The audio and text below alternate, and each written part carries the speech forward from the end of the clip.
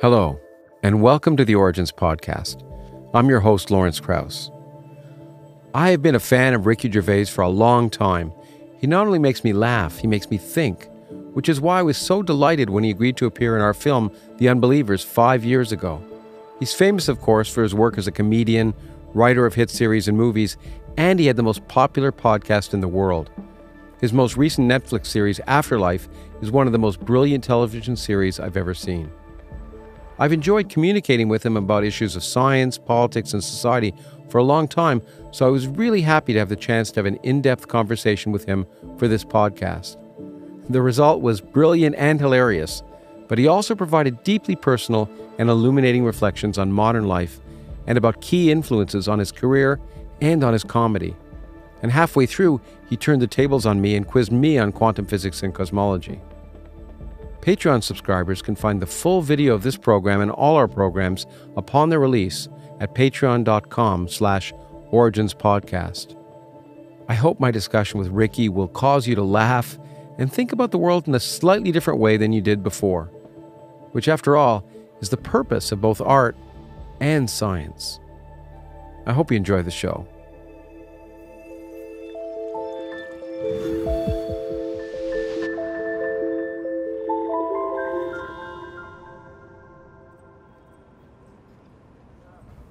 Ricky, it's just great to have you here. It's been a while since we'd filmed The Unbelievers, but I'm just so happy to be able to have a chat with you. It's been a long time.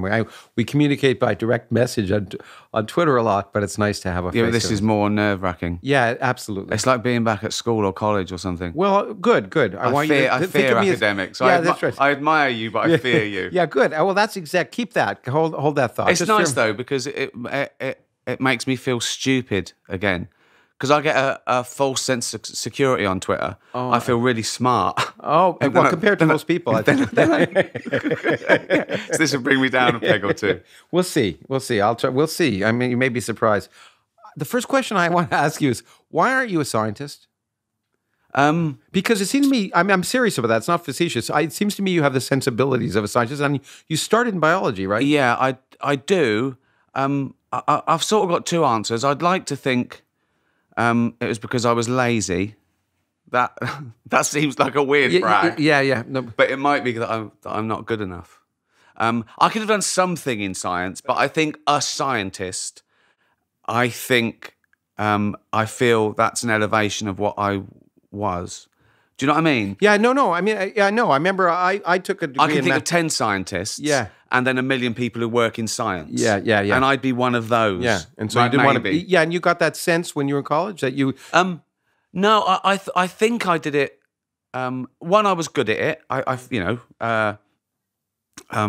All through school, I was interested in it, and I became good at it. I don't know if I had natural ability or because I was smart enough. Yeah. And I did when I could. My A levels were physics, chemistry, and biology. Excellent. And I got into University College London, my first choice. I got all the grades I needed, amazingly. And I went to do biology. And then after 2 weeks, there was 40 hours a week, and there were 9 o'clock lectures, and I suddenly thought, this isn't why I came to university. I came to university to join a band, And I felt that, I think because I got a full grant and I was a working class kid, I definitely ticked that 6%. Oh. I was definitely a quotaphile, I reckon. They loved me. Oh, well, they said you could fail. We need we need you. We need some working class oiks to make us look good. I think I probably did science at college level. Vocationally, I thought, well, if I'm getting a free grant and I'm doing this exam, I better be doing it because I can get a job afterwards. Yeah. And then I suddenly thought, nah, I'll do philosophy. Yeah, exactly. I was going to say, you went to philosophy where you're guaranteed not to get a job. Exactly, yeah. Which after a few weeks, I remember we were sitting round smoking and drinking, and I was stressed. I think I'd made the wrong decision, and I felt that I hated it. I thought, oh, why have I done this? I left school. I want to be free. Yeah. I want to. And I said to one of the guys, I said, name a letter of the alphabet. And he went P, and I went, philosophy. And I got up and I went along to the philosophy department, and I said, I want to do philosophy. And they said, sorry, who are you? I said, I'm doing sciences at the moment, but I'm bored with that and I want to do philosophy. And they went, right. And I said, I'll see if the professor's free. And I had an interview with this guy, and he said, well, you've missed half the course. And I said, I'm really clever. Right? Good. Okay. And he went, okay. He said, what is art? And I can't remember my answer. Genuinely can't remember. I bullshitted. It was probably terrible. And he went, okay, yeah, come along. Well, it wasn't that terrible. That was it. Yeah. Okay. Yeah. Well, I won't ask what is art. We'll stay away from that one. I still don't know. You like it. You know it if you like it. I guess that's art. Well, yeah. I've heard lots of definitions of art. But philosophy is also not a light subject. Well, and I did enjoy it. I like to argue anyway, so I just thought that would be more tools. Well, it gave me time to do what I was there for, which was join a band, which I did. Yes. I got signed, and I thought I'll do the degree from my mum. Yeah. And I did it, and I got my philosophy degree. Okay, so your mum wanted you to... She didn't want to be... My mother wanted me to be a doctor, but I don't know. Of course. So I think my mum liked me doing science. And in fact, when I changed, I went home for Christmas, and bless her, she'd bought me a big biology book from a jumble sale. Right? And I went, oh, thanks. I said, I've swapped to philosophy. And she went, what's that? And I said, it doesn't matter. I said, I'm going to be a pop star anyway. And she went... Pop star is another word for junkie. Ooh, very good. Terrified. She was terrified. Oh, excellent. Okay, well... So I did my degree. I got a record deal, which was over as quickly as... So that was... let's forget that. But yes, now I'm back. What I've always been fascinated. It was my first love, science. I absolutely love science, and it was actually really good for philosophy because I swam through logic. Yeah, exactly. I went straight through logic, critical thinking, all that sort of stuff. And then you can play with the mind-body problem and and metaphysics and stuff. Well, and and it's interesting because we're actually sitting in a philosopher's office, by the way. I don't know if you're by osmosis feeling the vibes, but I was talking to him the other day, and the point is that science was natural philosophy, but the idea of critical thinking, skepticism, analysis, when I think of what science is, that's a large part of science. What science also has is experimenting, which philosophy doesn't. Well, of course, it certainly uses the same, I think, thought patterns. But then there's a certain part of me that thinks philosophy can't do what science does, and is actually give me the answer. I can observe it, and I know what I want to, and I'm impatient. I'm impatient. I can relate. I'm trying to get good at chess. Again, something I think I should be good at, but I'm not. Yeah. Right. How can a 9-year-old beat me?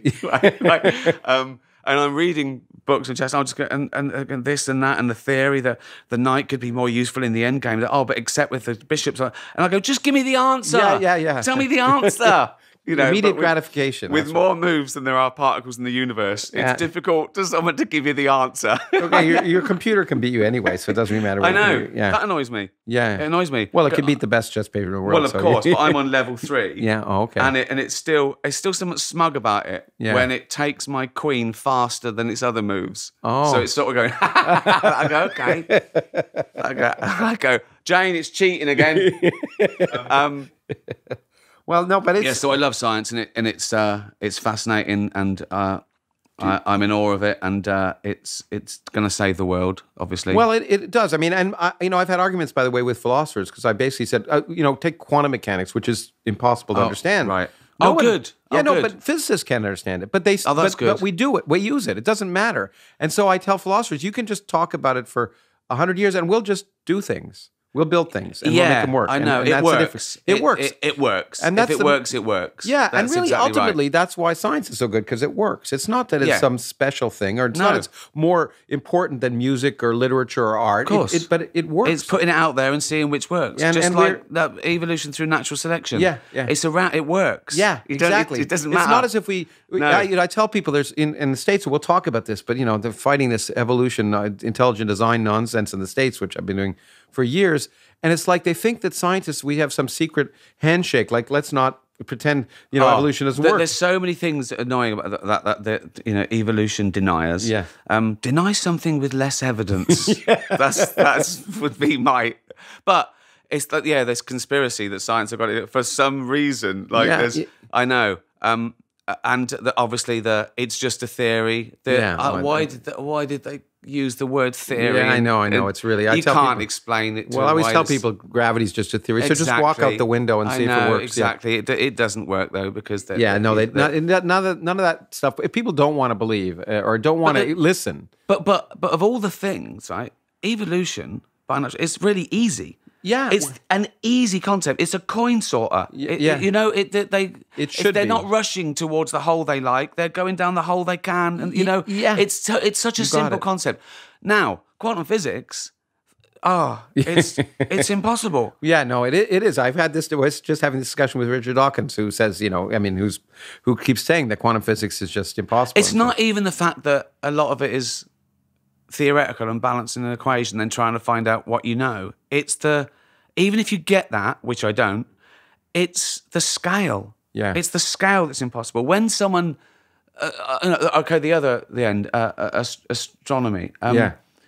When someone tells me something is a billion trillion miles away, I go, okay, but I haven't understood it. You can't. No one can. It's impossible. No one can. I'm like a crow. I can count 5 and see that, right? Yeah. Maybe I can imagine 100. Maybe but a billion trillion, what's that? It doesn't Even mean if anything. they show me on a scale, it doesn't, because I always think that people politicians had to count the money they spend, that it might, a billion might mean more. I know. It's just, you've just got to accept it. And then the other way, where you can just keep getting smaller and smaller. When I was about 8 or 9, I used to lie awake at night trying to imagine infinity. Really? I wasn't a normal kid. Yeah, that's great. You're a scientist again. And I'd get there and I'd go, what about that? You get there? And I'd build a wall around it and then go, what's over the wall? I'd go, okay, let's stop this. Yeah, that's right. But if you got to infinity, you were counting for a long time. Yeah, exactly. I just keep going and going as far as I can see and go, okay, build a wall around that. But no, it doesn't work. It's like when Woody Allen says eternity is a long time, especially near the end.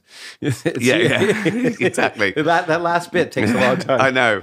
It's just, well, again, you can't. But the scale, but it's interesting you say that, because one of the reasons, I've talked to Richard about this, I think we actually talked to the unbelievers about it, that one of the reasons the concept of evolution is easy. I agree with you. Yeah. It's just a coin toss. But what people don't buy is the scale. The fact that they can do 100 years, maybe 1,000 years, but the idea of 1 billion years and the fact that things change so imperceptibly, that's the thing people don't buy. It's like looking at one frame of a film and going, well, he's not even running. Yeah. Well, no, he is. Yeah, exactly. You've just looked at a 24th of a second, but he is running. And that's why but I think that's why it's not intuitive. And it's I think even people that find it hard to understand, was it Richard's model that if you look at a picture of your granddad, he looks a bit like you did it, and then eventually he's a fish. Yeah. Now you can, and no point. There's no point where the child of a fish is not a fish. It's just so, and that's everyone thinks suddenly that you're going to have a child and it's a different species, and it just doesn't work that way. It's exactly. So gradual.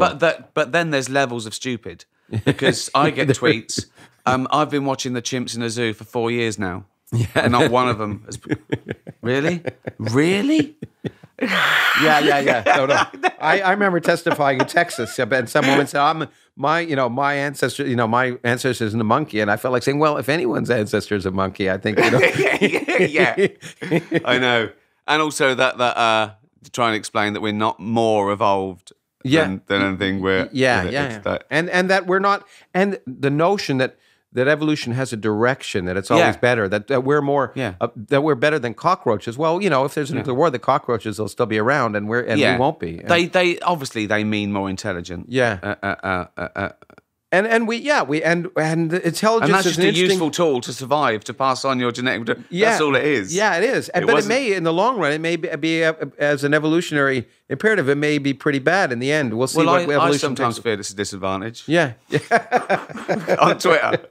On Twitter, yeah, that's right. But the other one is, again, I used to be quite militant, and I used to ridicule people when they said, if we evolve from chimps, then why are there still chimps? Yeah. Now I answer it like it's an intelligent question. Yeah. I say we didn't evolve from modern apes; we evolved with them, rather like cousins. Yeah. And it doesn't do any good, but it makes me feel better because I wasn't being nasty. I think. Yeah. Well, You know? okay. Yeah. No. Because And I some think- people do it genuinely, and they think they don't get it. Yeah. They don't get it, and that's fine. You know. Well, I think it takes all types. I've talked to Rich about that too. I mean, sometimes you have to sort of jar people in order to get them to think about things. But I think you're absolutely right.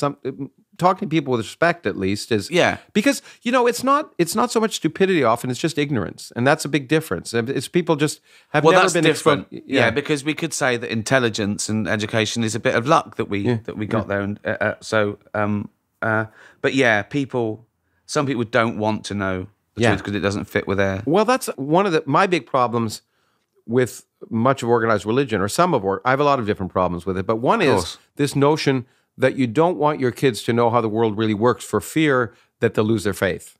We don't want to teach them. We don't want them to learn anything because they might change their faith. But then there's another abuse. level of why as well, because they think that losing their faith is equated with badness. Yeah. So and some people genuinely believe that you won't go to heaven if you don't believe. So they think they're doing a good thing. Yeah, I'm saving my child. From hell. Yeah. Well, You know? I think when people do. Most of the times when people do bad things, they're actually thinking they're doing a good thing. They have a rationalization for it. I mean, extreme is the parents who don't let their kids get blood transfusions for religion. I mean, they're not trying to kill their kids. They think they're doing the right thing. And that's the problem, I mean, that's one of my favourite forms of evolution. People who refuse. Yeah. Natural selection. The Darwin Awards. Yeah, exactly. As long as they refuse. Not for their kids, obviously. That's the shame that that is child abuse. Well, we want them to. We want them to refuse before they have kids. Well, exactly. We want them to refuse for themselves as an adult. Yeah. We want to make sure they don't reproduce. But that's part of the problem. I've talked to someone else we've talked to, Noam Chomsky, and he used to say that with me that. He didn't care what people believe; it's what they do that matters. But the problem is what you believe affects what you do. So when you have these crazy beliefs, like are you a favor by not allowing you to have a transfusion? I ultimately do silly things, and so that's the reason. It seems to me that's the reason to be grounded in reality at some level, because you don't do silly things. Of course, yeah. But he's right as well. If people just believe silly things, it's not a problem. It's when they act on them. Yeah, but I've never had a problem with spirituality or people believing in any god or whatever, or witches and warlocks. Yeah. But if they start infringing on my rights to play out their fantasies, then that's when I've got a say in it. Yeah, but I know, I agree. But I guess my problem is that no one's an island. I mean, so inevitably, if you have these crazy beliefs, you have kids or you have neighbors, and you impact on others, and so at some level but we should say that most religious people are normal. They just happen to believe in God, and we think they're wrong. I've often said if nice religious people, normal religious people, Church of England types. Well, they know the bits to ignore in the Bible, and they pick and choose. So they don't need the Bible. Yeah. If you know the bad bits from the good bits, you don't need it. Yeah. And we that's what we call extremists and fundamentalists. That the people who believe the bad bits in their holy book as well. Yeah, they don't realize that if you took we used to, if you took the Old Testament literally, it's a horrible thing, and people complain about Islam and Muslim, but if you took the Old Testament and stoning, but people always pick and choose what they want to. There was a survey done. People choose their own religion. Yeah. If they don't like a bit in their religion, they modify it, and it's a new church. And exactly. This one can drink and eat bacon.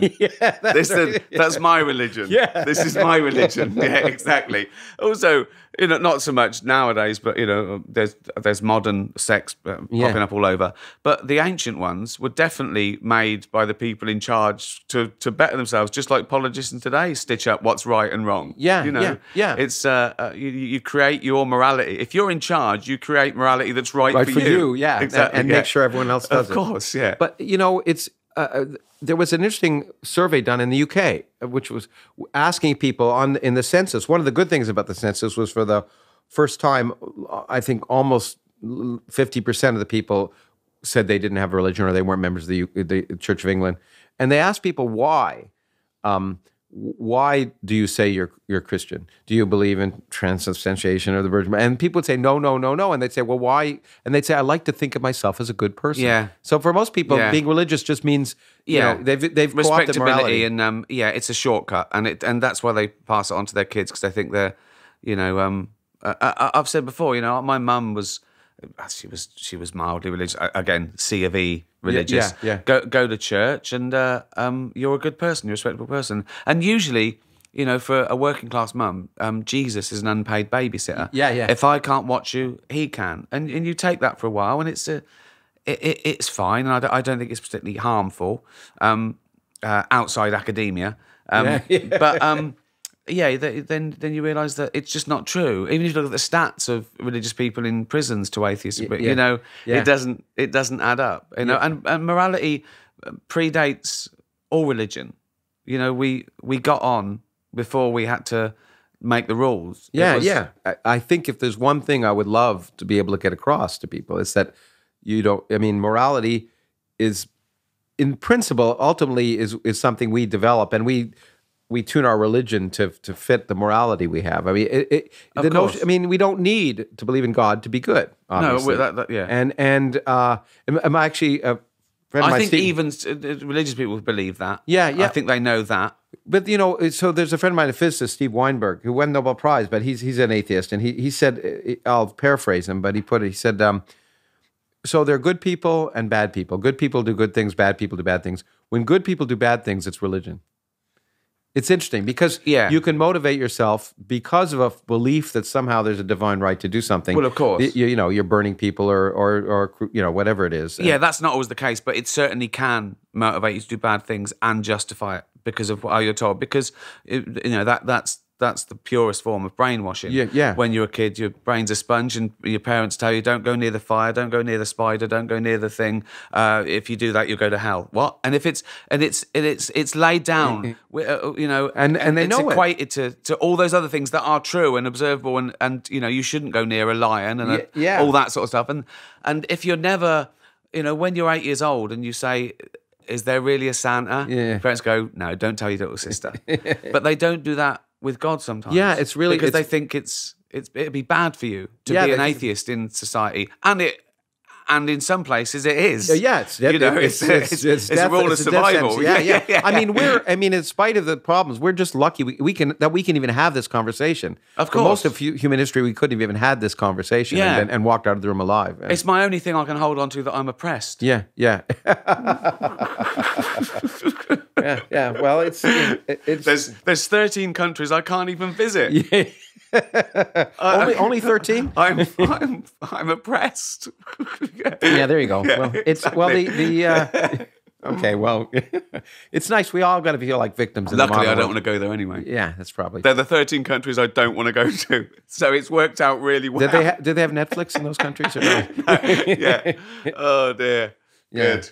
Well, you know, but it's interesting, and I've said this, and you know that in some sense, teaching religion to kids is child abuse because, and I just learned a quote the other day from the Archbishop of Canterbury, who said, "Educating children is like engraving in stone," and that it's really hard to outgrow because the kids aren't. I mean, that question is a deep question ultimately, and a kid, you know, it's not even that it works. Yeah, it's that. You were given to it as truth when you know before you could think about things, and it was you learn it here, you know, rather than there, and it's you know, and I remember it was actually Richard who alerted me to this. I'd never thought of that. There's a picture in the paper he showed of at Christmas time of 4 little kids, and it's really sweet. It says a Muslim kid and a Jewish kid and a Catholic kid and a Protestant kid, and they're all playing together. And you say, hold on a second, a 3-year-old. It's like. That's not a Catholic kid. That's a 3-year-old. It's like saying it's a neoliberal kid, a deconstructionist kid, and we label them, and that becomes their reality. Faith schools and exactly. So you were as far as I was reading, you were 8. You went to church. You were 8, and then do you make a decision not to go at that point? No, I still went. I went because I got paid for being in the choir Ah. till I was about 14. I just kept it quiet that I was an atheist. Oh, okay. I'll take the money.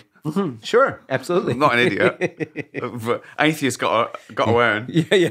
That's right. Atheists have to eat like everybody else. Exactly, yeah. No, and I remember the moment as well. I believed in God just because I thought everyone did, and that was it. Yeah, you sure. know? Me too. And everyone around me said things like God. It was on the telly everywhere. It was God. Yeah, Of course, there was a God. It made it all brilliant. Yeah. Right. I was still I knew about evolution and all those things. And, Yeah. you know, I just thought he just started it. He did it. Yeah, Fine. sure. There was no real. There was no cognitive dissonance. No, or anything. exactly. Yeah. And I think I liked Jesus more because he was a bit of a superhero. I liked him because he was kind and he. Yeah, sure. He He could walk on water. and he did things. Yeah. He helped people. people, I thought it's cool. Yeah. Cool. In fact, I liked him more. I liked his human half more than his God half. I don't know the rules, so I don't want to offend anyone. Yeah. You don't? No. But I was doing Bible studies, and my brother was 11 years older than me, so I was about 8, and he was about 19. And he came in, and he looked, and he said, "Why do you believe in God then?"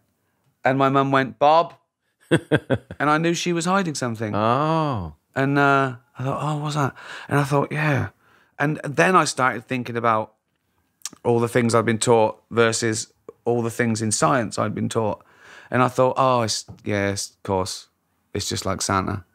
Yeah, I mean, so you had the moment. For me, it was just kind of a, I'd like to believe, and I want, and then I just started. The stories started seem a little wilder and wilder, and it was like Santa. Eventually, it just seemed like it was unlikely to be true. It wasn't a cathartic moment. It wasn't an epiphany for me. It was just sort of a no. But you had an older brother that had that influence. Yeah. So he did your mom? Was your mom? When did you come out to your mother? I think it was just easier then. I don't think I did. I didn't particularly talk about it because it just wasn't talked about. It wasn't a big deal. You went to church because it was the centre of the community. I was a cultural Jew, and my mum was the same. It's the same thing. Exactly. It's not. It's everyone's a bit lax. It's everyone I knew had to find a church to get married in. Yeah. Because they hadn't been. I'd like to say that my search for religion ended when I found someone who would marry us. Yeah, and my wife was Catholic. It wasn't religion. It was a club. Yeah. It was like a club that you had to get through to get married and out of a christening, and it was a social occasion. It wasn't. No one really thought. I mean, some people did, but and I think that more and more, if you ask people what they really believe in, people have found this thinking that agnosticism is a polite term. Yeah. And I try and explain they're not mutually exclusive. One deals with knowledge, one deals with belief. Yeah. So in fact, I just edited an old book about atheism, and this guy said, atheism is unscientific, which is, but agnosticism isn't. But the point is, I hadn't appreciated till I read this particular book, and I wrote a foreword for it, that agnosticism is atheism, because agnosticism is just saying the evidence doesn't convince me. I don't know. I don't know. I'm not. It's not sufficient to make me believe. I don't believe. Yeah, and then that's a form of atheism. And faith people saying I don't know. But I believe anyway. Yeah. Okay, yeah. And I think the mistake comes when people say that atheism is unscientific is because they think atheism means I know there's no God. Yeah, exactly. As opposed to I don't believe in any of your gods so far. Yeah. But convince me. I get tweets, if they proved God existed, would you believe then? I go, of course I would. Yeah. And it would be the greatest scientific discovery ever. Ever, exactly. Everything else, forget everything else. Don't give the prize anymore. Don't give that's the one. That's it. It's done. Yeah, it's done. Right, exactly. Yeah. Exactly. Yeah. I always say, people say, what would it take? I said, tonight the stars realigned. Yeah. And said, I'm here. It didn't have to be in English. It could be in Aramaic, whatever. Ironically, atheists would all believe. Yeah. Right? Yeah. But all the other religions wouldn't because it'd be the wrong God. Yeah, exactly. The wrong God. Exactly. No. That's just, yeah, exactly. It's like NASA. We never landed on the moon. It's really fake. They did that just to do that. So your mom has always been fine then with. I mean, I guess she had to tolerate you because she just hoped that we didn't get killed in a barroom fight and did okay. Yeah, and it was all about the kids. Just be nice and don't die. That was it. Be nice and don't die. That's a great thing. That was it. And so they use anything. Well, it worked on you. They use anything. Yeah. And I don't know if it's the same here, but there was a study done of about 2,000 adults of and atheists were just the word were less trusted than anyone except for rapists. I mean, they were on par I with think it was rapists. joint bottom with rapists in America, wasn't it? Yeah. It was just, and it was just it's sort of sad. It's that notion of that. It makes me laugh that they think atheism is extremism because you don't believe in any god. Whereas believe in one. Yeah, exactly. Choose one. Yeah, Don't be an extremist. Yeah, I mean, you know what you. By the way, what you said in the Unbelievers, the things you said, I thought were the best things we got. But it was exactly that. As you said, it's just one extra god I don't believe in. As you pointed out, exactly. And this whole idea that we're called militant atheists. I don't know what that means. You throw pamphlets at people or something, or books or something. But what is it? What is a militant atheist? I don't understand. They don't realize the irony.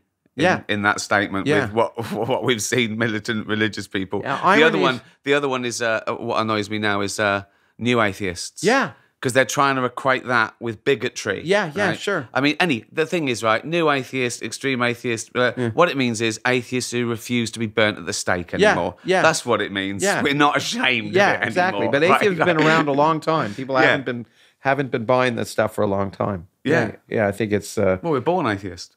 Yeah, exactly. We are. We're born atheists, and that's right. And unlike what my old friend Christopher Hitchens used to say about what he found so awful about at that time about religion was it said you're born ill, but you're commanded to be well, and that notion. Whereas you actually didn't do anything wrong until you do it. You're not born having been. It's also a very worrying trait. Yeah. For someone to believe that babies aren't innocent. Yeah. That's a bit worrying, isn't it? It's a bit sick. Yeah. It's really sick, and unfortunately, I think it's probably traumatic for many kids. My ex-wife was a Catholic, and I remember the first time she went to church, and they told her that her soul was like a lung, and it started out white, but you do all these sins, and by the time you're that age when she was going to go to confirmation, it was black. And you had to do these things to try and... It was just traumatic. It's traumatic. Really scary. It's really scary. I'm happy about that part about having grown up Jewish. At least there wasn't that stuff. I just got told that, all these bad things happened and we were... But the Old Testament isn't that the first form of Judaism? Isn't that? Yeah. That was, but it didn't. But there wasn't. No, of course. No one. Yeah. The soul, hell, and those things. I never really heard about that when I was growing up. Yeah. So the New Testament was trying to make it less Jewish for. For everyone else. Exactly. Yeah. Yeah. All I got from the Old Testament is supposedly that we're better than everyone else. Yeah. Well, Jesus in my church looked like Brad Pitt. Yeah. Well, there you go. White, blue eyes, blonde hair. Yeah, blonde hair. Yeah. So really, there were a lot of those people in the Middle East. It wasn't Middle East. He wasn't Middle East. Yeah. Exactly. Yeah.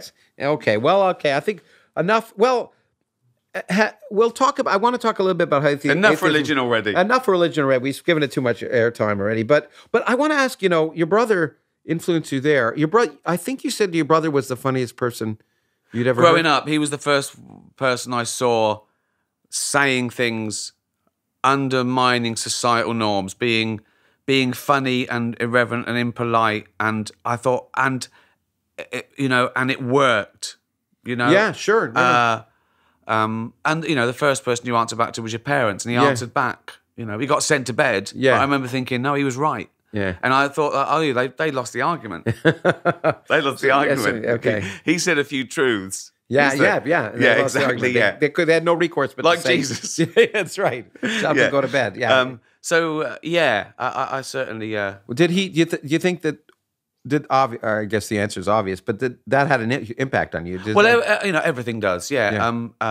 My older brother was sort of quiet and smart, and that had an influence on me. I quite liked the idea of academia from there. My sister, I felt like I was an experiment because my sister taught me to read when I was 3. Oh wow! I remember the teachers showing other parents that making me read like I was a performing monkey in this school, right? So they all had an influence on me, and I think that's because being the youngest has an influence. I was going to say straight away the fact by 11 you're the years. youngest. Are more comedians the youngest children? I don't know. If I think so. You have to jump around to be heard. It's probably a cliche, but there must be something in it. Yeah, I was and your boundaries have already been pushed a little bit. Yeah, you get an easier life. Life's a bowl of cherries, but you just have to be heard. Yeah, and you because- sort of see the absurdity of life by watching your older brothers interact with your parents and stuff like that. And that's and sometimes it can go too far the other way because there was a danger that I was almost like an only child. Yeah. Because 11 years. Yeah. Much older is your sister? So it goes 11, 13, 14. Oh, wow. I remember asking my mum when I was about 13, why are my brothers and sisters so much older than me? And she said, because you were a mistake. Great. I just laughed. Honesty's good. Yeah. I wanted to say, okay, if we're doing something, they're all a mistake. Yeah. They were all a mistake. Yeah. Did you say that? I've seen the wedding pictures.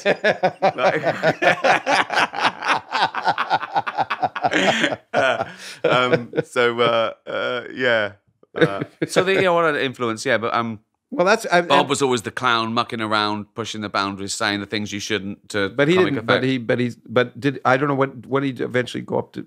What did he do? Did he become an academic or did he? No, my older brother became a teacher. That's nice. He's retired now, and my sister also works in the teacher profession with kids with learning difficulties and stuff. That's really takes a lot of patience. I have a hard time doing that. And my brother was a painter and decorator. I mean, he still works. Still works. Yeah. Teacher. Do you think that, in a sense, that by doing comedy, you're a teacher? Secretly, I like it to do more than just make you laugh. Yeah. I mean, that is the main aim. You've got to do that. Yeah, sure. You can't forfeit that for other things. Yeah. But if I can do, I do like to make them think as well, and I do like it to resonate. And I do like them to, think of it the next day. I don't just be throwaway and they had an hour and a half and then they go back and they forget everything I said and it was good and they just laughed because you can tickle yourself with a feather. You know what I mean? Yeah, absolutely. So I do try and sneak in something. And I think that they feel that they've gone through more of a process. And that's why I deal in taboo subjects as well, because I think I want to take them to a place they haven't been before. Exactly. Because I think comedy is surprise. And okay. And I do feel, when I start on a contentious subject, I feel the tension. Like, oh, is this going to be all right? Are we going to be allowed to laugh? Yeah. And I take them through a scary forest and out the other side, and it's always okay. And they, right? And I think that's the important thing because I've often said that people get offended when they mistake the subject of a joke with the actual target. Yeah. And they're not necessarily the same thing. You can make jokes about any subject. It depends what the joke is. Yeah. There's no rules. You can't joke about this. You can. You should be able to. You just can. Yeah. Okay? And there's nothing sacred. Well, that's really. the point. There's nothing sacred. So everything should be subject to ridicule. Yeah. I mean, even just to force you to understand, think about it more. I know.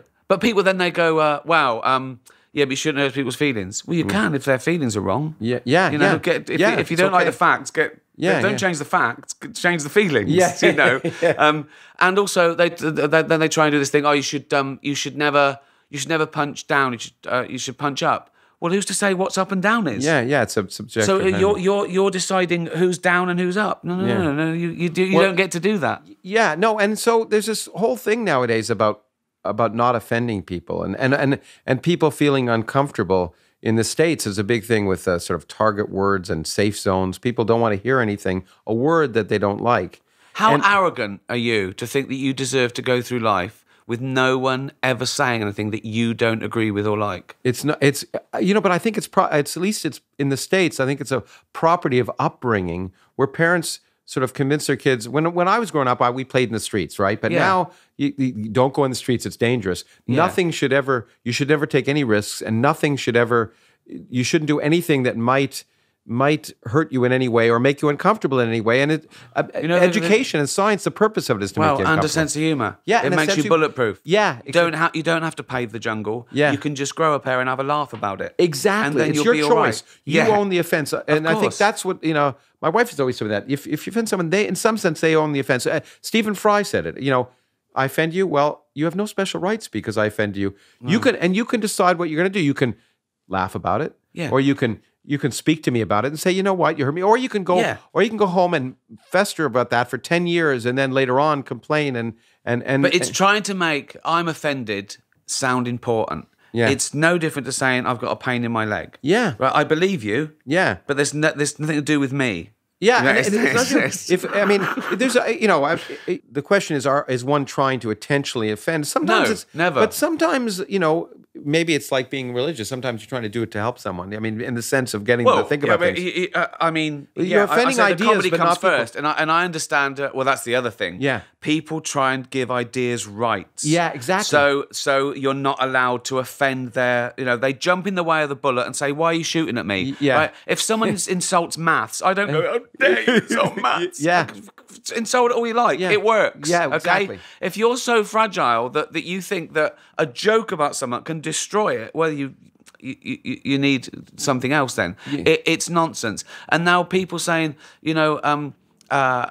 people mistake sometimes demanding equality, right, by not being part of humour. Yeah. It's actually demanding privilege. Yeah. It's nonsense. But I agree. It's someone says they're offended. I want people to stop saying that joke's offensive. Yeah. I want them to start saying I found it offensive, because you've got to own the emotion, because that's all it is. You're Yeah. just telling me how you feel about it. Yeah. There's nothing intrinsically offensive about this joke. It's words, it's ideas, it's I know, it's notions. exactly, yeah. And I was actually listening to and they can be offensive at certain occasions. Not. I was listening to an old podcast years of and I guess it was Stephen was talking. You were talking about words, and you could say cock and tits. Yeah. And it just depends on the context, right? Of course. Yeah, I mean, a bird and the tits are little birds or something like that. Yeah, exactly. Yeah. But it also when to be polite, they asterisk out the U in fuck. Yeah. Right. Like it's the Like, vowel no, that's offensive. Yeah. It's just that U in any word. Yeah, once you is see it, offensive. and now Yeah, I see exactly, it's yeah. fine. It's Yeah. great. Yeah, it's- Yeah, exactly. And actually, in that regard, I'm always amazed that when people take offense at these kind of things, there was someone just wrote my stepdaughter's school saying we're going to show this film, and it's got serious notions, but it also had some sexual language in it. But don't worry, we've taken out the sexual language, and I just think we restrict movies because they have sex in them, but we don't when people are being stabbed in the eye or their head is being cut off. I think it was training day. I was watching in America. I was in the gym once, believe it or not. And a training day was on. To me, exactly, yeah. And it was like 2 p.m. in the morning. And there's a scene there where he's going, "Fuck you, no, fuck you," fuck. And they changed that to "forget you," right? Yeah. And then he shot him in the heart. Yeah, yeah. Exactly. I'd rather you swore at me. Yeah, If given the choice. Yeah, given the I find choice. more offensive. Yeah, exactly. No, that's really but what's kind of nice is that one can use comedy, I think, to talk about things which would otherwise be of great concern, but it gives you an in. It gives you a secret way. That's what humor's for. It gets us over bad stuff. Yeah. If you can't joke about bad stuff, what kind of that's exactly what it's for. Yeah. It sharpens our claws. It makes us. It keeps us fighting But it also for the gives real us, world. It also gives you license as either an entertainer or as a public figure. Oh, of course. Yeah, because it helps you understand things. Yeah. As well. I think it was a Picasso that said art is a lie that helps you understand the truth. So all these things in a metaphor, poetry, jokes, satire, they are teaching you something, whether you know it or not. It's sneaking in learning. And Yeah. it's, See, now I'd admit you to the philosophy program. There was the art. You gave me the art line. That was it. Yeah, that was it. Yeah, I've got loads of them. I've got loads of sayings of other really clever people. Well, it's but that's often what you need to get at school. It's really interesting to say that, or at least appreciating what are good ideas and bad. That in itself is an interesting and takes some learning or at least some experience to be able to separate the wheat from the chaff. Yeah, well, I mean, and obviously the problem comes that we're all different, and art is subjective. Yeah. Comedy or whatever. What's funny? What funny is what people find funny. It depends upon their experience and the mood they're in on the day, and so many other things that I don't think you should be ashamed of finding anything funny. Yeah, because it's not your fault. That's what you are. Yeah. If you see someone fall over in the street and you laugh, you can then feel. But you've obviously found it funny. Yeah. You can't deny it. Yeah. I see it with audiences. They laugh and then they go, "Oh my God, I shouldn't have. Should I have? Yeah. I don't know." Well, if you laughed, you should have. Well, it's a great feeling. Yeah, it's a great feeling, and there's got to be an evolutionary purpose, right? I mean, I think so. Oh, it has to be. I mean, so. we humor and Anthropologists think the first joke was caveman seeing another caveman bump his head. Yeah. Because it's about empathy. Yeah, yeah. And I think comedy can be about empathy. Because I think comedy is often laughing at the wrong thing because you know what the right thing is. Okay, that's interesting. And so you feel, good, I get that. Yeah, I get that. Yeah. And it is undermining societal norms. Yeah. That's what's funny. That's what's funny. funny. That's what the surprise is. That's what the misdirection is. Yeah. That's what we find funny. Something that shouldn't have happened or doesn't usually happen. And that's why the funniest person you know isn't a professional comedian. Yeah. It's your dad or your granddad or your uncle, because someone has to walk in the pub and you see your uncle do a second and you're laughing because you know what he's thinking. Yeah. And it's about empathy because you go, I know why you're laughing. You're laughing at his wig or something because you know him. And that's a shared moment. Yeah, it's a shared moment. That's what's lovely about it. Yeah. Because it's about humanity. Yeah. Comedy is about humanity. Because if it's not about humanity, it's not funny. Is that why you called this Special Humanity, by the way? No, maybe it was just a plug. Yeah. But it is. Yeah. It has to be. We see everything through our eyes. Yeah. You know, Yeah. we personify things. And it was actually, for me, by the way, it was my uncle. I mean, when my uncle, he just passed away, and I just spoke at his funeral a week ago. But he was the first person I saw that was funny, and I thought, wow. I mean, and it was so effective. I thought I want to grow up and be like that. I mean, of course, You want people they're warriors. They're not scared. They're brave. It breaks down the barriers. It opens doors. And death is funny. Yeah, well, death is funny because it's going to happen to all of us. Yeah, you know, and it's just shared. Yeah. And we know that I know you're scared about it as well. Yeah, That's what's funny. Yeah. You're scared. You're as scared as me. Yeah. You know, and I think people think that I don't fear death. Yeah. I go, no, I fear death. Yeah. I don't fear being dead. Yeah. That's the beauty of being dead. You don't know about it. Yeah, you know. It's like when people ask me, what happens? You die. I say, well, what was it like before you were born? Exactly. Yeah, it's like that. It was just exactly like that. Yeah. It's like being stupid. It's only painful for others. So, speaking of death, afterlife, which I already wrote you personally. Just the most brilliant thing I've seen on TV. I haven't seen this week's Game of Thrones, so I shouldn't say. But no, it's just unbelievably great. It's just in every way. And I will say this too publicly. I thought whoever wrote that has got to be a really nice guy. I mean, no, really, it's just so much. The way it meshes comedy and serious questions, but issues in an empathetic way. Is brilliant. It's about humanity again. It's about humanity, but you use death, and there's some atheism in there, and so it's sort of a play on the title, because I think it was important that the character didn't think that his wife was up in heaven looking down. Yeah. He didn't have that comfort. Yeah. So he knew this was it, and he'd lost everything. So the question is life still worth living when you've lost everything? Yes, and that's instead what of saying it is, this was an exploration of the journey to find out it was, and it's complicated. It's complicated. It's not so easy. I mean, I like to say, hey, the fact that we're just here a moment in the sun, fact that there's no purpose in my life, for me, that happens to enrich my life. It makes every moment more precious. But I can see for other people, they say, what a tragedy, and it's nice to take people through that. Yeah, well, I think that as well. I think that, as you say, we didn't exist for 13.5 billion years. Yeah. Then we have this 400 trillion to one shot with that sperm hitting that egg and us being us for 80, 90 years, if we're lucky, to experience everything just for the hell of it. Yeah, just for the hell of it. Just because we can. Yeah. Why not? Yeah. Because we weren't getting, and then we go back to not existing again. Forever. And we enjoy that moment of existence. And I think people take offense because they think that they feel that as an affront. They go, how dare you say that I'm not going to go to heaven? Yeah. I go, I'm not saying you're not going to go to heaven. Yeah. I'm saying that there is no heaven. Go there if you want, but it's just nowhere. Yeah, that's right. Believe it if you want. It's Peace, really... death is heaven. Yeah. Peace and quiet. Right, and that's fucking heaven.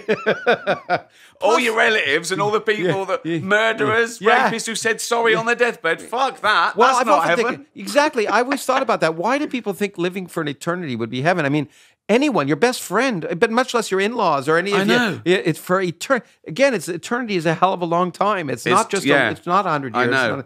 And I'm 57. It's dragging on a bit now. By the way, I wonder whether you found it hard to play in Afterlife. You play someone who speaks his mind without a filter. How on earth did you get? Well, you say that, but actually, I don't speak my mind. I bite my tongue every 30 seconds because I'm not a psychopath and I worry about the consequences. Yeah, okay. So, when I'm mugged, I hand over the money.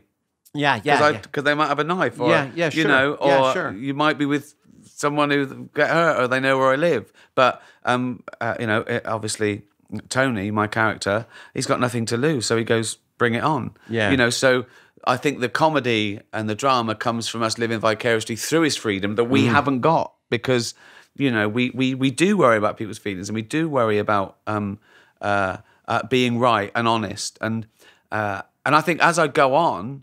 As a writer or a comedian, all I care about now, again, the funny is still first. Yeah, sure. But next is, am I being as honest as I could be? That's interesting. Am I being as real? Am I really stripped? I've just got to be honest and brave. Am I being as honest and brave as I could be? Because that's all that matters now. It is. Well, I guess, do you think because it's easier because you have such great success, it gives you more opportunity to be honest and brave than would you have been more afraid of it when you were breaking into the field? Yeah, you could say the other way, that you have more to got lose more to lose, and you're a famous person. You can everyone goes for you.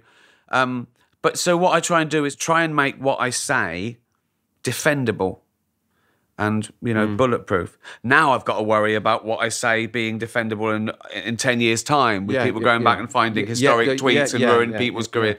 But I don't care. I love the fact that one of the things I admire, and you're in a position where you can do that. When I'm associated with an institution like a university, I can't do that, and that you respond to ridiculous tweets, and and you just say what needs to be said, and without, it seems to me, without fear of later on being deprofiled, deplatformed for having said something. I just think that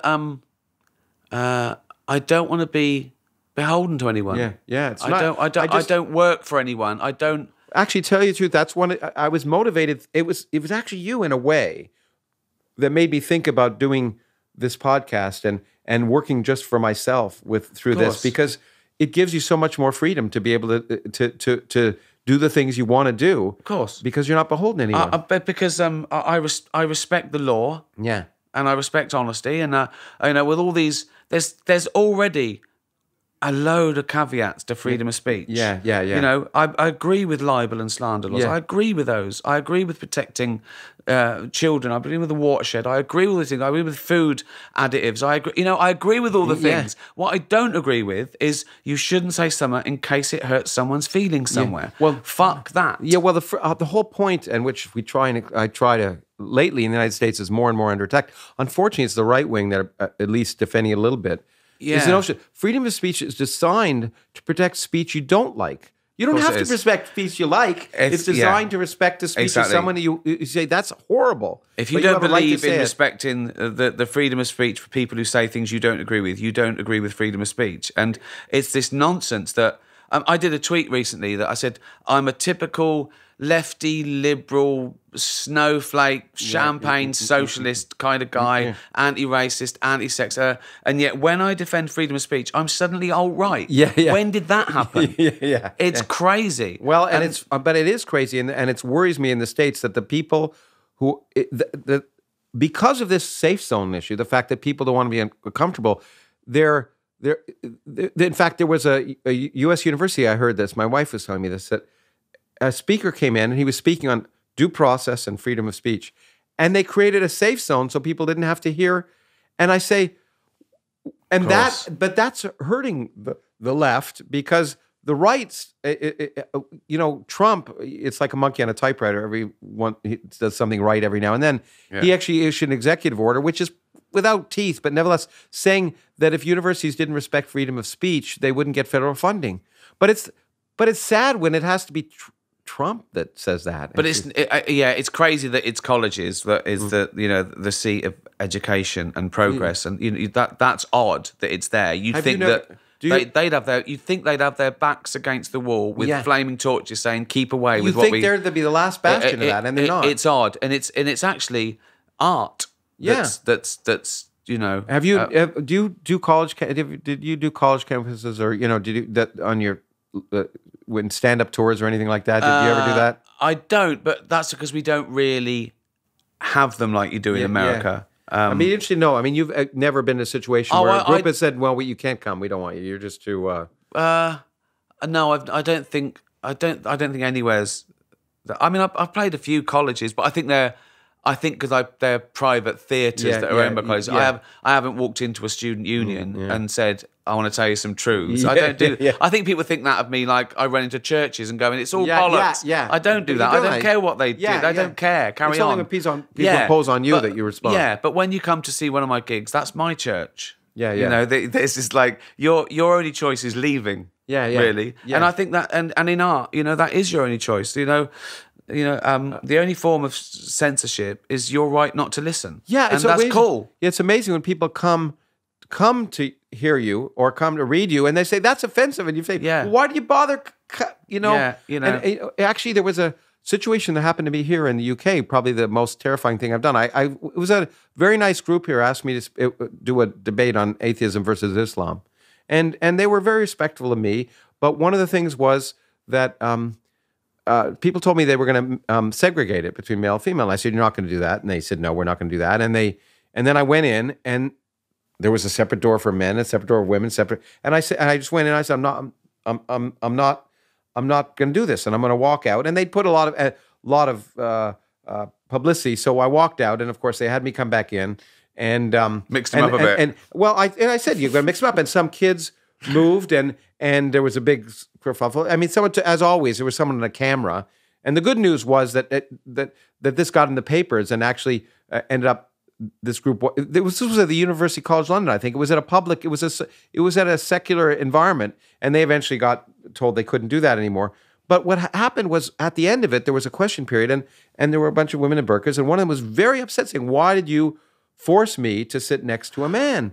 And I said, "Look, you didn't have to come here. You could have. This is going to be on the web. You could have stayed home if you had the choice. If you went to a football game, as you call it here, I was going to say soccer, but a football game here, you know that you don't have that choice. So you could have moved. It's your choice. But people, so that idea that somehow people go out of their way to listen to you or read you and then be offended by you and want to stop you from saying what you're going to say is a worrisome thing. Yeah, it is very odd. And but again, I've said this: just because you're offended, it doesn't mean you're right. Yeah. Some people are offended by equality. Some people are offended by mixed marriage. So it's like it doesn't mean anything. Yeah, it doesn't mean anything. And again, if your beliefs are cool, but if they infringe on human rights or our rules, or that we've decided that we want to live by the law, then there's a problem. And I think people listen with a secular society. Right? A secular society would protect everyone's right to worship whatever god they wanted. Yeah. And it's the only society that would. Yeah. Really. The ancient Rome used to do that. And there's a great book that just came out by Catherine Nixie on, it's terrifying, on how Christianity destroyed the classical world in a way that made ISIS look tame. Because the Roman and Greek, they one more god, great, bring it on. It was, no problem. And they effectively in 100 years removed. I think, it might not be true, but I think Christians were called atheists. Yeah, because they didn't believe in all the gods. You talked about that. They may have. Yeah, but they very effectively changed things so that it was now no longer all other gods were wrong, and they very effectively and viciously removed every remnant of the classical world of statues and people, and it was really and so that notion that hey, it's okay, you're right. A good society say, okay, you bring it on. I just think that it's a slippery slope, and you're always one step away from book burning. Yeah, always one step away. Yeah, but to get back to you saying people think you go into churches and do that. In the tweets, and I think this was the point I was trying to get at when I did my little. I was trying to remember why I gave that talk. Gave that. They have discussion. To be following me to. Yeah, they have to be following you. And the tweets that are most. How can I say, not offensive, but most direct are when you're responding to someone Of who's made a course. point of trying to bait you or something. Well, I talk about this on Humanity that people have to be. They can be following me without me knowing. Yeah. And then get offended by one of my tweets. Yeah. That's like going into a town square and seeing a notice, guitar lessons, and you going, but I don't fucking want guitar lessons. Yeah, that's the, I remember that. I Yeah. remember hearing you say that, and that's so brilliant. It's Yeah. true. And Yeah. people say, why do you keep forcing your atheism on people? I go, Yeah. no. You have to be following me to hear about my... I'm not running into churches. Yeah. I'm not in schools. Yeah. I'm not on... If you don't like me, just don't follow me. Don't listen to me. You've basically come in my house... Yeah. And asked me if I'm an atheist or not. Yeah. I've said yes, and you've gone, why are you forcing it on me? Leave. Just leave. It's leave. It's I suddenly thought of this connection. Honesty, it just occurred to me that I see a thread in here. I love that film. What was it called? Something about lying. The Invention of Lying. Yeah. And it's interesting there that here was someone... I suddenly resonated with me, and you talk about comedy being able to say things that are outrageous but go against social mores, and being able to lie with it's like magic, being able to lie by telling the truth. Did that come into writing that to that movie at all? And that notion? Well, I do think that the big move there that everyone picks on in the Invention of Lying is obviously when I invent religion, when I tell my mother that there is a lovely place where she go to, because she's scared about death, and I'm pretty sure that's how spirituality started. Sure, yeah. And then it got carved up and became organized and a business and all those things that we know is wrong with religion. That's not wrong with spirituality. But it was more, again, it was quite an academic upshot, and I think comedy is an intellectual pursuit, not an emotional one. And I think once you start, worrying about what the audience think or trying to get them on your side with a part of your political beliefs or whatever, you're not doing comedy anymore. You're losing them immediately. You're rallying. Yeah. If you're looking for agreement, you're not doing anything. Yeah. And I think sensible people can laugh at things they don't agree with because they get the joke. Yeah. And I think that's true in any art form. You should be trying to. I mean, if you're trying to get people to follow you. Once we were performing at the Sydney Opera House, and there was a question here that said, people said, how can you get people to follow you? And I was there with Richard again, and we said, we're just trying to get people to think. Yeah, exactly. And I think it must be the same. It's the same in comedy. Anything you do, I mean, music, which you were involved in, you're trying to get people to reflect. You're not trying to get them like. I'm also, I'm not a politician. I'm not a leader. I'm not these people's parents. I'm not trying them to change their ideas. I'm just doing it. I'm doing it because it's fun, because I believe it, and it's my job. It makes me money. The only thing I do for free probably to get people to change their mind over is something like animal cruelty. Yeah. But no, most of the time, I'm having a laugh, or I'm exercising my right to say what I think. Well, that's I tell people that's why I do science. That's why most people I know who do science. It's not. Look, I mean, some people are trying to save the world, and that's great. But I think I do science because I like it. And if you didn't like it, you couldn't do it well. I mean, it's just fun for me, and it may sound very, selfish, but it's just. No, that's why you do what you do. I think there's no difference to people who are trying to find out a mathematical equation to someone who cures all cancers. They were doing it because they could and they were interested and they want to find the answer. Yeah. Like you do a crossword to complete the puzzle. Yeah. Right. Yeah. And obviously with science you can never complete the puzzle because but there's always another answer. But the journey's the fun part. The playing with the puzzle is fun. It's academic. It's fun. It's exciting. It's one of the reasons for living. Yeah. It's amazing to find stuff out. It's orgasmic. This aha experience is incredible. Anytime you discover something, hey, it just feels good. It feels good. And it feels good in everything. It feels good when you hit the ball in tennis for the first time. Yeah. Oh, that's it. I'll never forget that. Yeah, riding a bike. I'm riding a bike. It's amazing to get good at stuff and find stuff out, or to try and get good at stuff. And it never ends, particularly frustrating. Back to evolution again. When people say, "Where's the missing link?" I go, "When I find the missing link, you'll have 2 missing links." yeah. And then when I find those 2, you'll have 4 missing links. Yeah, it's great. You should have been a teacher. The way you are. It's like, you know, I can't win. You can't win. Yeah, well, it's and science has been wrong. No, science has never been wrong. Scientists have been wrong. Yes, and that's the big difference. Scientists are just people. And that's like a diss to science that it corrects itself. Yeah. No, that's why dogma's bad. Yeah. I tell people that, again, really, the revolution, that that's the way you become famous on you, by proving your colleagues wrong. It's not, you go in every day, and in some sense, you want to prove your colleagues wrong. Yeah. Or yourself. Or yourself. That's good. In fact, Feynman said that. That's probably the best thing. That's the reason I sort of want kids to be exposed to science. Is in science you try and prove yourself right, but you try equally hard to prove yourself wrong. Yeah. And that's so useful in the rest of life, is to say, well, I believe that, but is it because I like the idea, or is it right? But it's madness. Yeah. You don't do it in any other form of life. Yeah. If you keep getting something wrong and it's harmful to you, don't keep doing it thinking, no, it's the right way to... Every time I jump out of a window, I break my bones, but it is the right thing to do. Yeah. Well, it's definitely the right thing to do. Yeah, I think that's exactly. Yeah. It's a definition of madness. You're an idiot then. Exactly. Yeah. Going against what you've actually proven to yourself to be. Yeah. No, it's fine. It's a good system. Yeah. But that's, by the way, I think the only way that you learn too is by ultimately proving yourself wrong. Of course. And so that's what progress is. Yeah. And so one of the things that wonder of discovery, it occurred to me one day. Actually, I was at a Q&A after I appeared in some movie, which is a great film, a documentary made by an Irish woman called The Farthest, about the Voyager. And I was talking about science teaching. It occurred to me, and it's maybe not profound, but for me it was a revelation when I realized that whenever a child learns something new, for them, it's the first time in the history of the world that's been understood. I know.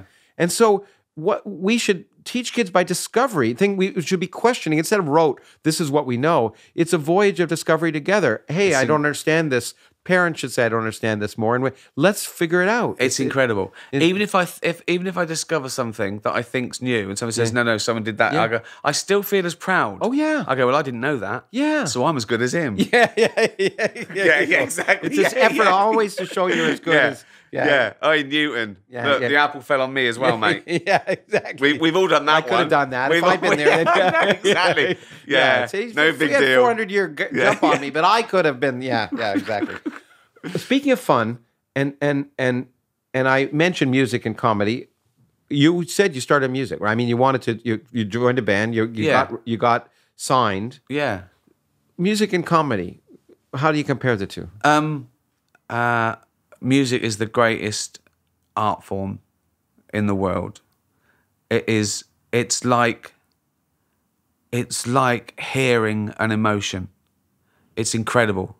There's nothing like it. It is, and but for me, it's so frustrating. I love music. Yeah. But it's the only thing I've ever tried to do, and that I don't do. I've learned. I know how to play a whole bunch of instruments badly. Every time I took lessons, I got to a point where the guy said, I think you've got as far as you can go. Yeah. And it really frustrates me. You talk about playing chess. It's real because it's so wonderful. And it's frustrating to me that I can't do well. But it's nothing like anything else that we're excited about. It's not about maths. Yeah. And it's just how do you feel? Yeah. It's incredible, and more I get into instrumental music because again it's pure, Do you still play? Do you play music regularly at home? My own? Yeah. Oh God, no. My last outing was luckily I was hiding behind Irony with David Brent. Yeah. Okay. Which is great fun, but not the real thing. No, not performing. I just meant at home. Just a twiddle. That's good. That keeps the brain working. Yeah, sure. And you can think about other things as well. That's great. It's very good for you to play. They did an experiment again. Those famous people. No. Can't give any credit or anything. It's one of those things. Apparently, with things that they gave people different tasks, and playing an instrument lit up most of the brain. Most of the brain. So I must have something missing there because maybe. I haven't got a chess brain. Do you? Well, actually, though. do you, when you're performing, do you feel like like you're playing music? I mean, is your whole brain lit up in the same way? I guess so, but then I think this is very in, and it's just my theory. It's probably not true again. That there's a difference between when I'm making a like Afterlife, where I'm trying to create a world, and there's words and pictures and a story to get people in, and I think that's the most fundamental thing we have, a storytelling. Sure. You can have all the avatars and CGIs in the world, but it come down to one person telling another person what happened to them, and that's the most human it gets. Okay, that's the campfire. That's where empathy starts, where caring starts, where intrigue. That is it, right? Yeah. So I do that, and I make it, and I put music on it. And you know, you manipulate emotions, and you take them on a journey, and you surprise them, and all that, right? And then you do your best guess, and it's what you wanted. I get final edit, and if it works out like I wanted it, I can't fail. Yeah. And I put it out there, and there's nothing I can do about it. Yeah. They tell me if they liked it or they didn't. Yeah. Stand-up's different. Stand-up is slightly more like a science, because it either works or it doesn't. So I go out there every night, and I hear the laugh. So I keep that bit. I don't hear the laugh, lose that bit, or change it. So eventually, I've created this perfect beast. It's natural selection. It is. Yeah. The audience is the world. Yeah. And they've chosen the bits that work for them. Yeah. An audience is the same everywhere. Interesting, really? Yeah. The biggest... whether it's a Friday or a Monday, whether it's a hall or a theatre, makes more difference to where that 1,000, 10,000 people are. Yeah. Because when you get that many people, that's a sample. Yeah, yeah. So if they can understand what you're saying, right, they're the same. I could play Chicago one night and Liverpool the next, and I could do a readout of the laughs and the gasps, and it'd be exactly the same. That's fascinating. Yeah. That is interesting. Yeah. And when I lecture, I mean, humor is an essential part of, for me, it keeps me going. So when I'm lecturing or writing, humor is a big part of it. And what I was going to say is I notice, I don't know if people are understanding me when I'm in Russia, say, giving a lecture, but the way I find out is by making a joke.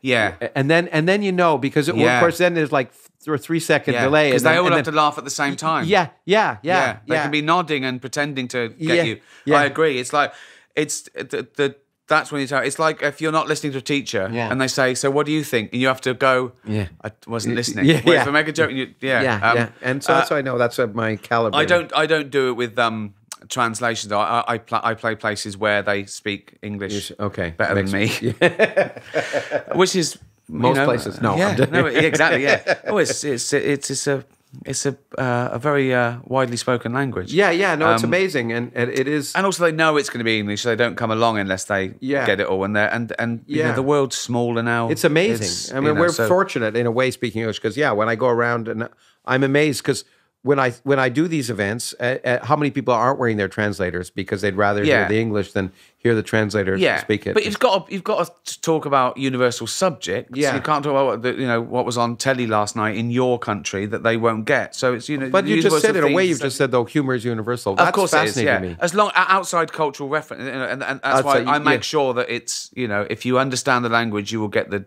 joke. Everyone laughs when someone falls down, no matter where. Exactly. Yeah. It's like Wittgenstein's lion. We're pretty much the same. Yeah. We're the same. I knew philosophy would come in here at one point. I can't help but think. I mean, that you're doing philosophy. It had a huge impact, and ultimately on what you do in comedy. Maybe I don't know. I mean, not doing philosophy, but your natural inclination to ask critically, to think about. That's deep what issues. I'm good at. That's why I wanted to flip this interview. Okay, good. I don't like being the one. I think bestowing on to being all professorial because but you're so wise, and I'm just a student learning from your wisdom. I feel like a charlatan. I feel like so I'm going to ask you questions. Okay. I'm a much better pupil because I'm still wide-eyed about the world. Well, I've never lost it. That's why I want to talk to you. I want to make people to make me laugh. I want them to tell me one thing that we feel the same. Okay, right, good. Okay. I mean, that's it for me too. Where were we?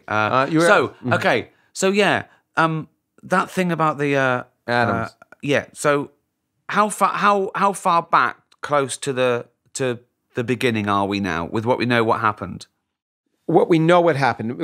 I take no to be that there's some experimental. For me, it's if there's no experiment. I only mean that. Yeah. So back, we definitely know what happened back to about a millionth of a second after the Big Bang. A millionth of a second. Okay, so no. Okay, so all that's here, all that's everything, all that's matter, right? Okay, I know that's a dodgy one. No. It's Right, all right. okay. No. I'm not. Was crammed into A region the size. I actually. smaller than a. You plugged humanity. I'm gonna send. Can I send you my book, Atom? Because I Sure. wrote a book about the history of an atom from the beginning of the universe to the end. Okay. Because I wanted to ask that question. Sorry. When does it sort of all begin? But it's amazing. At that time, when I first started talking, which is a time when the laws of physics we least understand can be extrapolated back to a time when the entire universe, Yeah. all 100 billion galaxies, each containing 100 billion stars, all that matter was crammed into a region the size of a single atom.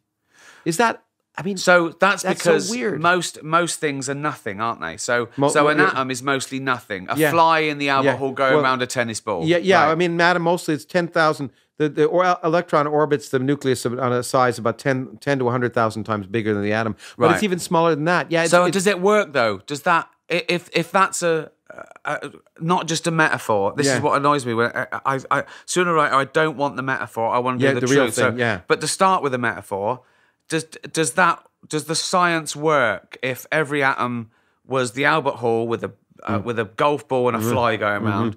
Could every golf ball and fly in the universe fit into one Albert Hall? Oh, yes, but the problem is it stops being an atom because the atom is. So can you squish that even more? Oh yeah, you So are. you're At that squishing- point, the atoms don't exist because they couldn't. So if we get down to what matter is, what is there? Is there? Listen. I like feeling stupid. I like it. Right. Asking questions is never stupid. Okay, so is there anything that is pure? Is there something as pure matter that can't be squished anymore? That was that we don't know. We know that Fuck you. No, but that's the right answer. You and your science. Yeah, exactly. What a fraud. Yeah, exactly. We don't know. How We can good- all say that. Exactly. see? Right. Okay. So. That's Okay. the best God. not knowing is Oh a- God. Right. Okay. So. Right. Hold on. Oh no. There's the other thing. Right. Okay, Right. okay, So. good. Okay. We've done that. Yeah, okay, we've done that, No, okay. Wait. So. There was no time before time. There That's was a good question. Well, we don't know. There was I said. Wait. But- So there was a place.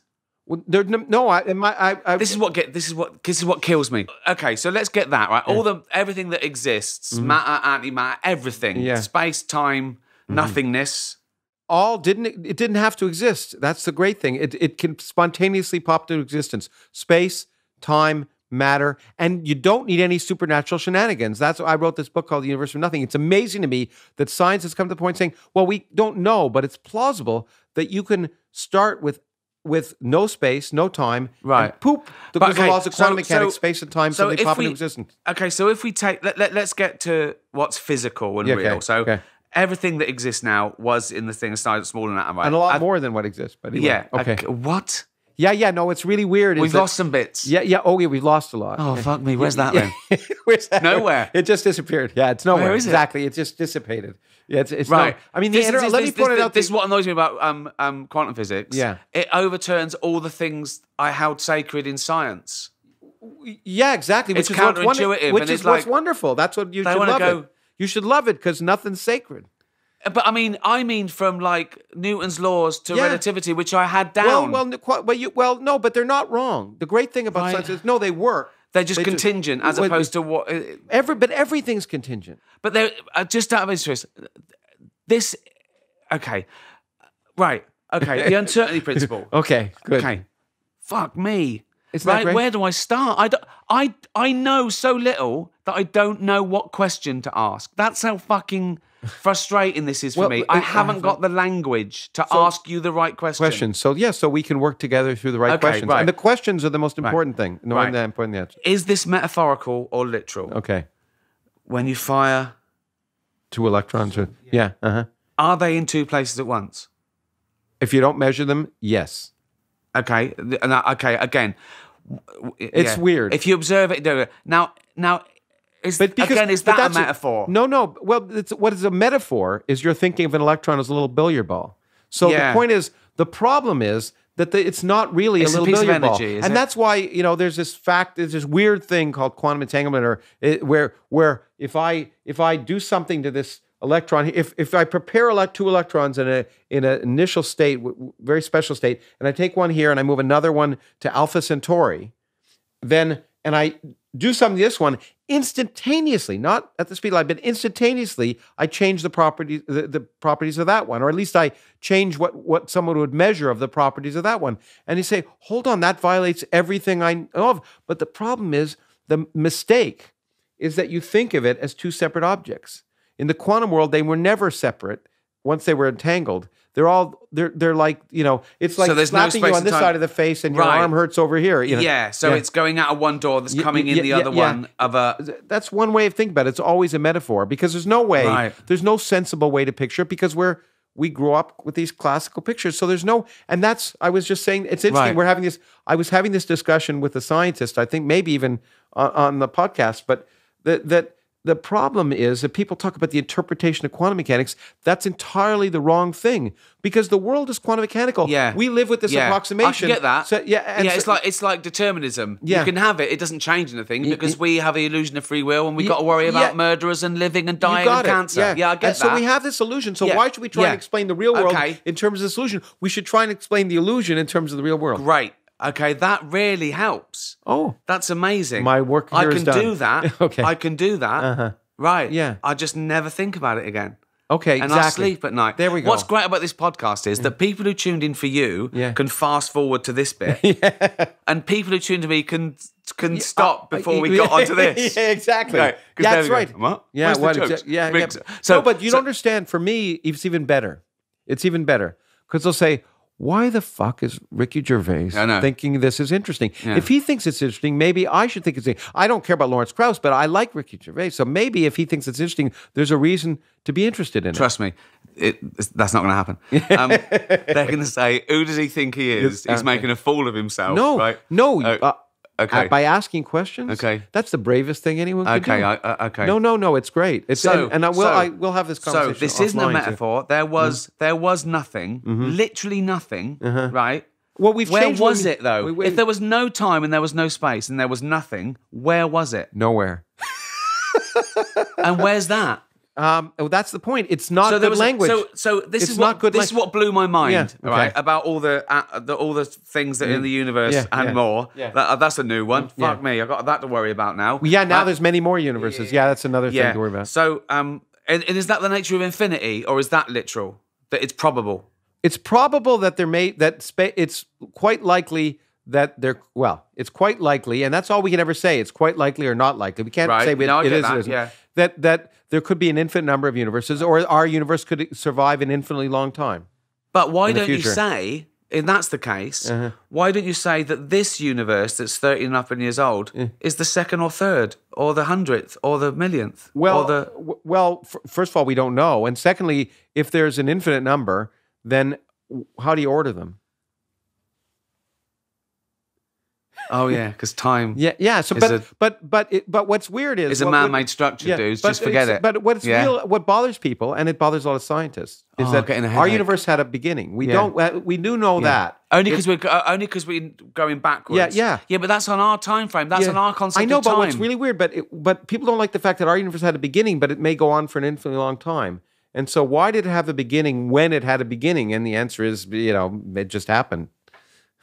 I get that. I'm happy with that as well. But actually, it makes it easier for me. It may not be true, but how can there be another one if the universe takes up all the space there is? I know it's expanding into nothing. No, it's not expanding into anything. If I blow up a balloon, and I put dots on it, and if I put in an extra dimension, it's expanding into the room. But if I just consider the two-dimensional surface of the balloon, it's just getting bigger. It's not expanding into anything. Okay, And so if you imagine our universe is like the two-dimensional surface of the balloon, or just better still, take a rubber bed sheet and make it infinitely big. You're infinitely rich, you have an infinitely big bed, and stretch it.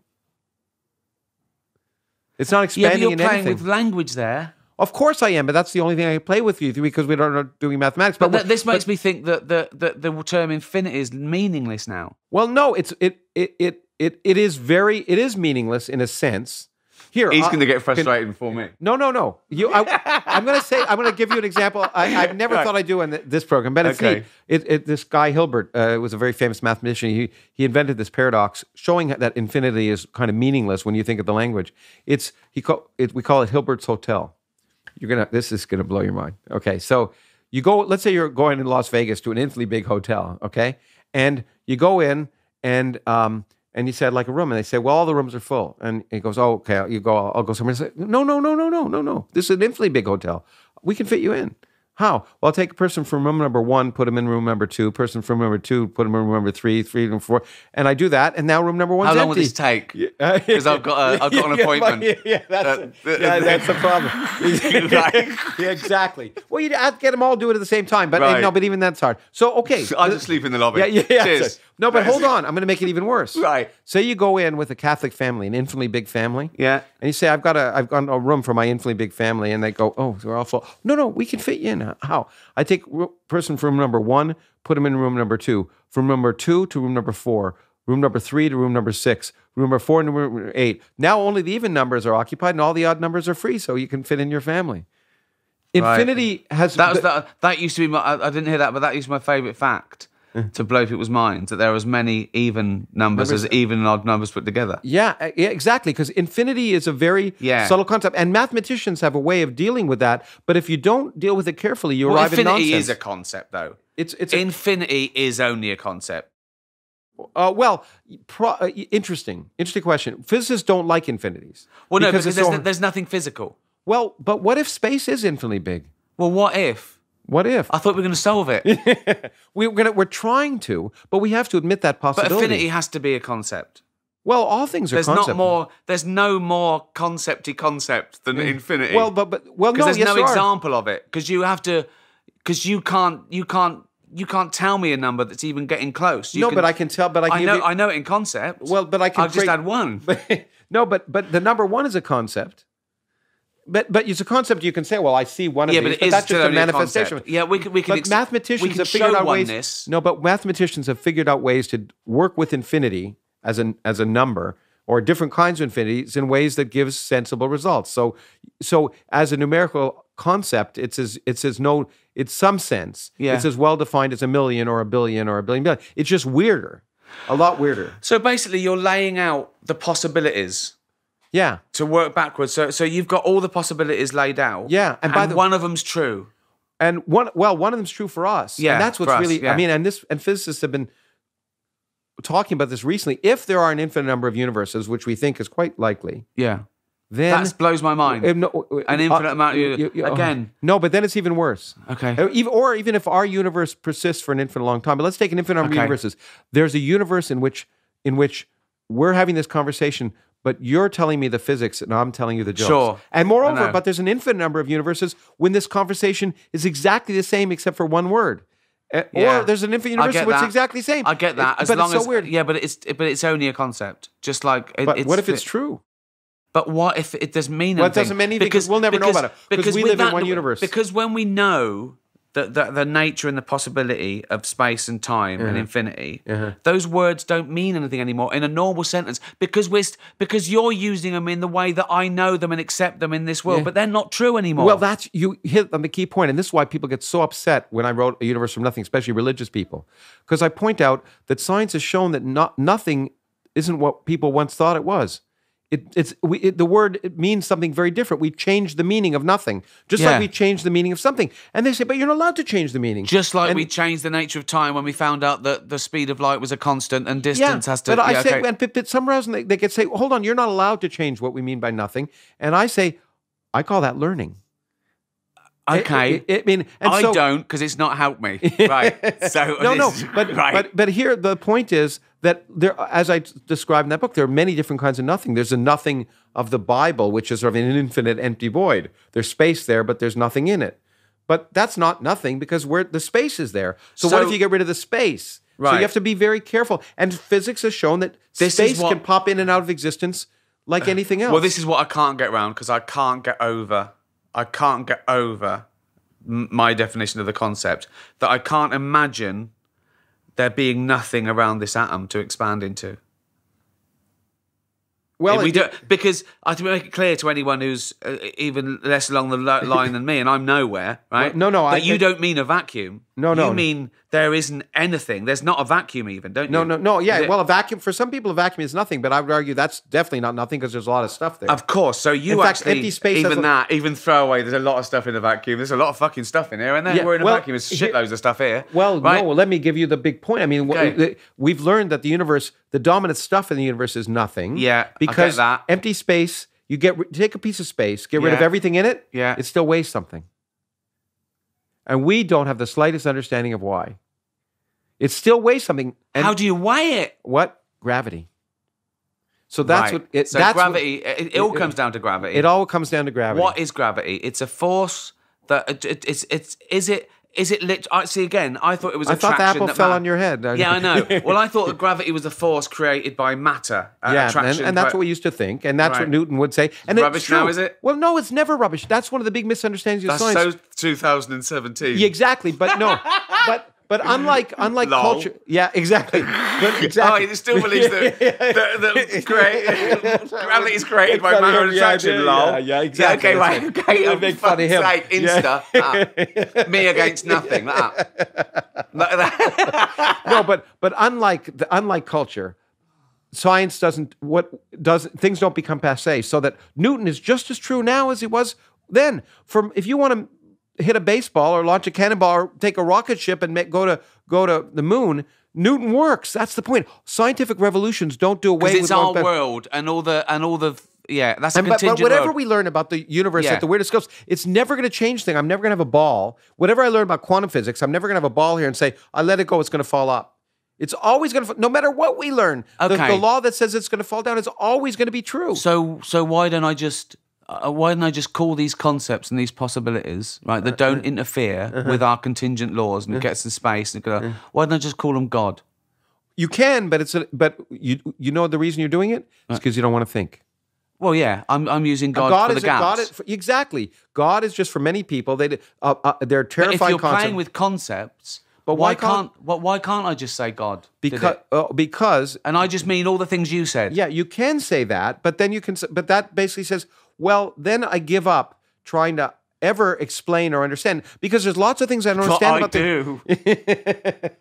My head hurts. Okay. And I never thought of you as a religious person until now. You've made me believe in God. My life is complete. Yeah, at the beginning of this program, you weren't religious, and now you are. I think that's a good way to end it. I've converted you. Peace be with you. Okay, same to you. Thanks. That was great. That was fantastic. Oh my God. The Origins podcast is produced by Lawrence Krauss, Nancy Dahl, Amelia Huggins, John and Don Edwards, and Rob Zepps. Directed and edited by Gus and Luke Holwerda. Audio by Thomas Amison. Web design by RedmondMediaLab.com. Animation by Tomahawk Visual Effects. And music by Rickolas. To see the full video of this podcast, as well as other bonus content, visit us at patreon.com/originspodcast.